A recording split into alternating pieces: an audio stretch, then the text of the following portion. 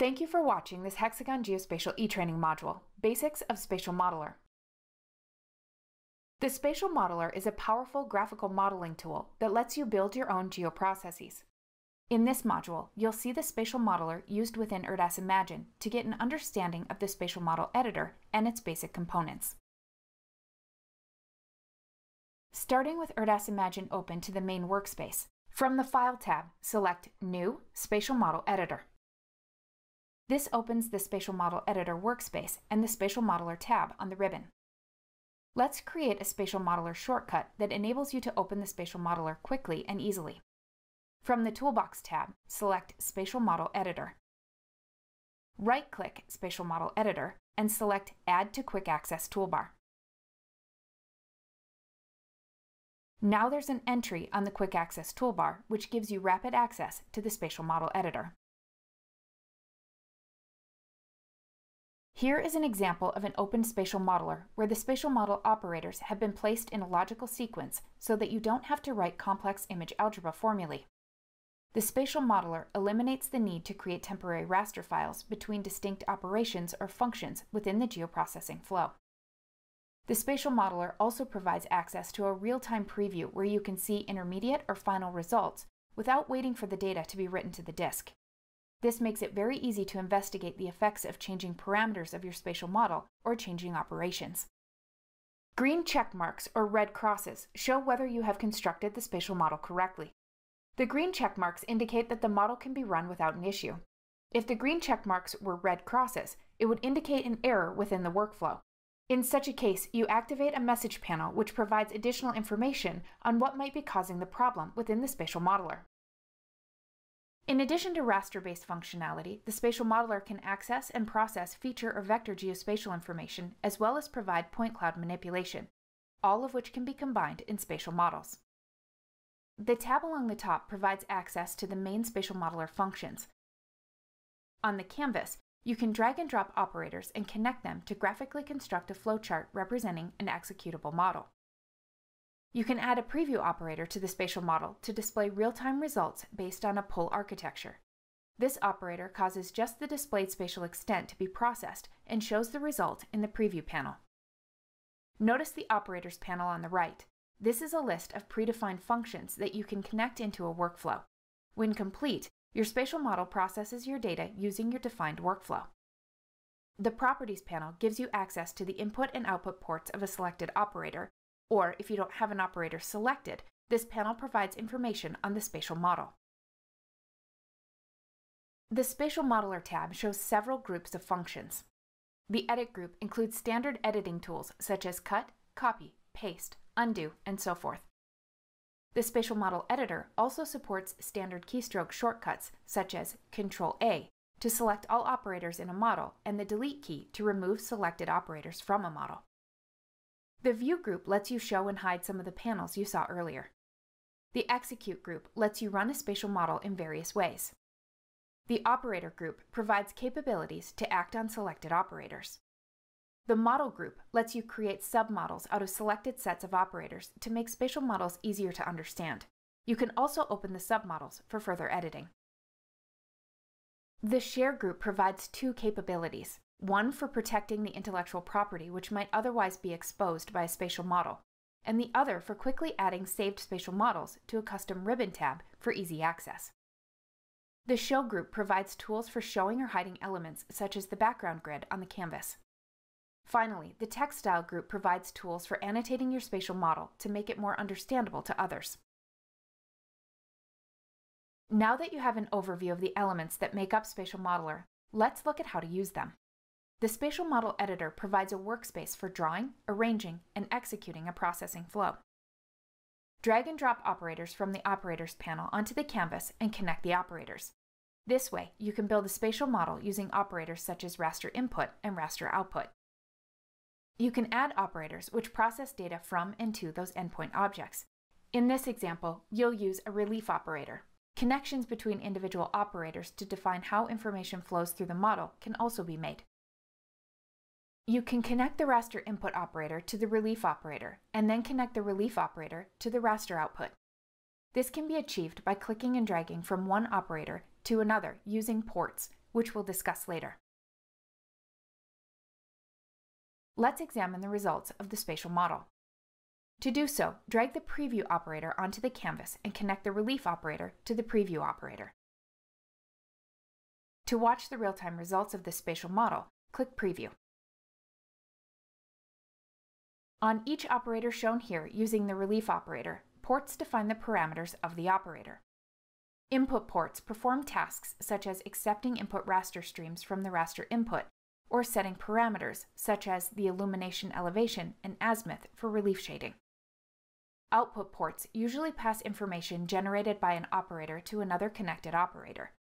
In this example, the relief operator passes information to the preview operator. Some ports require values or information to be set, while others are optional. Ports shown as white accept the value which you set manually, or use defaults that will successfully execute the operator. Required ports show as red and require either manual input or input from another operator. The operator is not fully defined and executable until you have values or connections to all red ports. The basic building blocks of a spatial model include peach-colored endpoint operators, which generally define the input and output data from the spatial model. As you have seen, these include raster inputs. In addition to raster inputs, there are other data sources such as features or vectors, like shapefiles or geomedia warehouses. You can also treat vector sources directly as rasterized inputs. You can also bring in non-spatial types of data, such as matrices, from a custom definition, library of pre-existing kernels, or files. Tables, which can come from a raster or vector input table or custom file sources, are also available, as well as scalars, to define specific numeric values. When you want to build a spatial model you can distribute for others to use, you can use port inputs. The port inputs automatically prompt the user to define values used by your spatial model. See the Operators panel for the other input operators you can use. You can also set output operators for a model. Raster output operators let you define how the results of a model are handled, such as writing an image file to a disk. You can output features, attributes attached back to an image or vector features, tables of various types, matrices, and even text format reports if you need information generated by the spatial model. As mentioned before, you can send geospatial information to a preview operator to see the model results in real time. Port output operators are also available. We have mentioned operators, and strictly speaking, the peach-colored endpoint objects such as raster input and raster output are themselves operators. They still define an action to be performed. For example, a raster input might define the action of taking a raster file on disk and converting that to raster blocks, which can be operated upon by the rest of the spatial modeler processing flow. As you have seen, you can drag these operators from the Operators panel and drop them onto the canvas. You can string operators together simply by dragging between their corresponding ports. The operators needed to build the spatial model are organized into functional categories within the Operators panel. To find a specific type of functionality, type into the search area at the top of the Operators panel. Enter Smooth, and the list is limited to those operators potentially applicable to Smooth. To add an operator to the Favorites list, right-click the operator in the Operators panel and select Add to Favorites. This makes it easier to drag your frequently used operators into your spatial models. To display help for an operator, right-click on the operator on the canvas and select Operator Help. When you drag an operator onto the canvas, you can click on it and display its properties in the Properties panel. The Properties panel shows information regarding the input and output ports provided by the particular operator. You can edit some ports. Notice that the Properties panel shows all available ports, but the operator graphic on the canvas does not. The ports not shown are generally used less frequently, but you may use them in your particular processing. The Properties panel has 5 columns. The first is a Show column, which indicates whether that particular port is displayed or hidden. If you want to show a port, click the Show column of that port. You can connect other operators to any displayed port, or you can manually enter values for the port in the Properties panel. You can enter values in the Properties panel for ports that are not displayed on the operator graphic. The second column in the Properties panel is the name of the port and is not editable. The third column is the value for each port. You can directly enter values in the Value column. The fourth column shows the type of object that each port supports. For example, the azimuth port used as part of the definition of the illumination source for relief shading is an ERDAS Imagine double data type, meaning that it expects a double precision floating point number. The fifth column indicates whether each port's values are required or optional. Remember that white ports have a default value even if they are required, and that red ports must have a value supported. If the object or data type of a port is not obvious, you can generally double-click on that port to show a dialog that lists the available valid values. You can also edit some values directly in the Properties panel.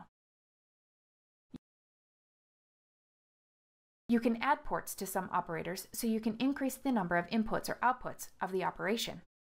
For example, to use the add operator to add 3 values, scalars, raster bands, or so forth, you can right-click on the operator and select Add Port. Now you have 3 inputs to the addition process rather than 2. Similarly, the conditional operator, which allows us to take a test and return a true or false result based on that test, can be modified to make multiple tests and return multiple results. Because the conditional operator function needs a port for the test itself, as well as a port to specify the value or process to be returned if the test is true, add port actually adds 2 ports each time. You can rename operators. Select the operator and click the Operator Info tab on the bottom right and enter the new name in the display field. You can also right-click on the operator on the canvas, select Rename, enter the new name, and then click OK.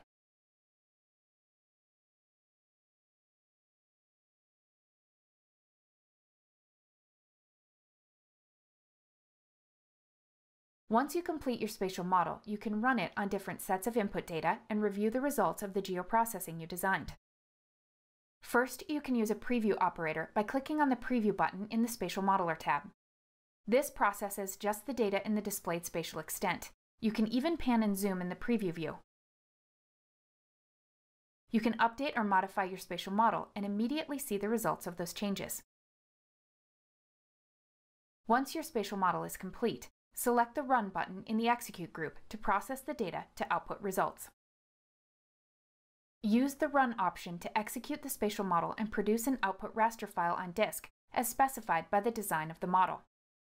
Use Just Run This, which works in conjunction with selecting a subset of the spatial model operators. It will execute just that section so that you can quickly analyze the values and parameters being produced to see if they are correct and appropriate for the running of this full model. You can also select an operator and click Just Run This to execute that operator and all of the workflow before it that it depends on. Use Run in Background to run the model without the visual feedback of the progress on the canvas, and instead as an independent background process.